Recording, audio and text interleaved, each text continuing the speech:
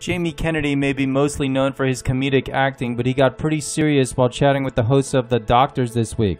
While on the show, the 45-year-old comedian revealed a secret health problem he's been facing for 35 years, a congenital heart block.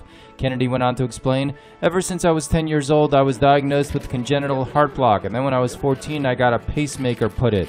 Interestingly enough, Kennedy has recently joined a new show called HealthFeed and added, "I always tell people I learn more on the show than I did in school. Each week we have a case that's based on something really bananas."